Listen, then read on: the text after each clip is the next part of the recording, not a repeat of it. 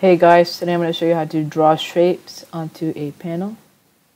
So I'll start by creating a new project. And let's name this shapes.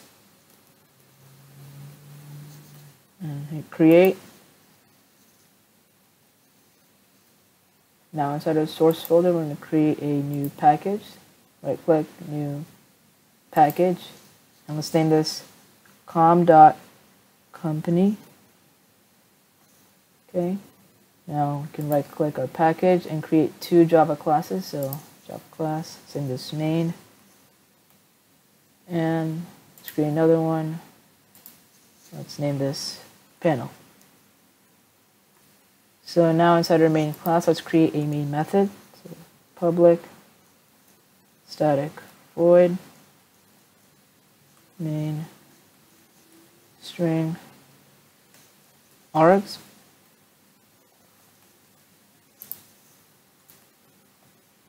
Okay, now inside here, let's create a new JFrame. So JFrame frame equals new JFrame, and let's put in the title of our project. So let's put in shapes. Okay, now let's set the size of our frame. So let's do frame.set size. Let's set this to 600 by 600. And now let's set the location of our JFrame. So frame.set location. And let's do 500 by 250. And now let's set the default close operation. So frame.set default close operation, and inside here let's do JFrame dot exit on close. So when we close our project, it will exit it. Okay, now let's create a content pane. So JFrame dot set content pane. Let's set this to new panel, and we're using panel because that's the name of our class here, our other class, panel. So now let's put parentheses. Okay, now I'll set the visibility to true. So frame.set visible to true. Okay, now we're done with this. So before we go to panel, let's put in another import. So import java.awt star, so it imports all of java.awt. Okay, now let's go to our panel, and before we do that, let's copy paste our imports here. So Control V, and we have our imports. So inside here, let's type public void, and let's do paint component. Inside here, let's put in graphics G. Okay. Now, before we do anything else, let's extend our panel class to JPanel. So extends JPanel. Okay. Now inside here, we're going to create 4 shapes. So let's create our first shape. So we're going to set the color of it. So g.set color. Let's do blue. So color.blue. Now inside here we can create our shape. So let's do g.draw oval. Now we could also use fill oval.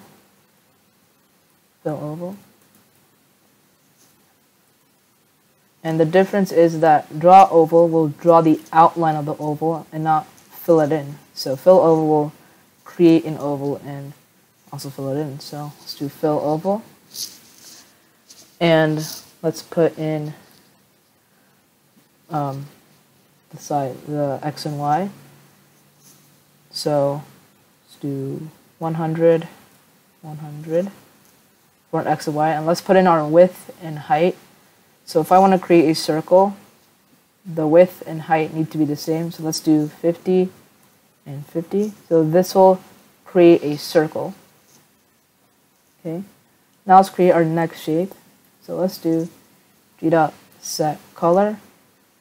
Let's set this to color.red. Now inside here we'll do g.draw oval. Now let's put in our dimensions. So let's do 200 for the x, and for the y let's keep it 100. And instead of doing 50 and 50, let's do 25 and 50. So this will create an actual oval and not a circle. Okay. Now let's create our other two shapes. So we'll set the color of it. So g.set color. Let's set this to color dot, let's do green. Okay. Now we can draw our shape. So g.draw rect. So this will draw a rectangle. So for dimensions, let's do 300 for the x, 100 for the y. And then if you want to draw a square using this, we need to keep our width and height the same, just like with the circle over here. So let's do 50 and 50. Now let's create our final shape. So g.set color, and let's set this color to color dot, let's do cyan. Okay. Now inside here, let's put in our final shape. So g.fill rect, and this will create a rectangle without the outline, so it'll fill it in.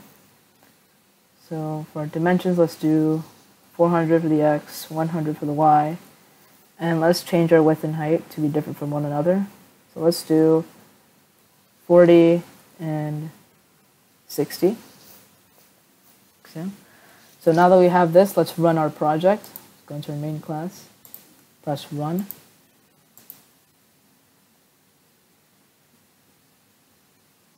Now over here we have our 4 different shapes. So since we did fill oval, this oval is filled in. And after the other one we did draw oval, so it only drew the outline of it. And same thing with the rectangle and this rectangle. Okay. Thank you for watching.